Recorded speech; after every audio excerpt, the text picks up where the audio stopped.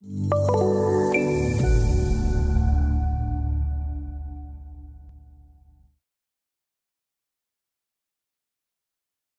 surface template feature definition, no doubt the simplest of all of them to complete, does not call any symbologies. It's merely a setting used for surface templates underneath terrain models to either turn on or not turn on the 3D linear features underneath the surface.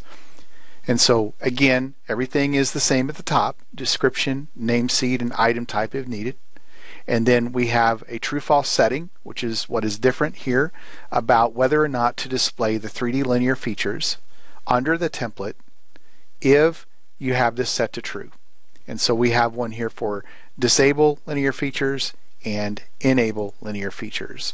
And so obviously you would set on your enable, you would set that to true, and on your disable, you would set that to false.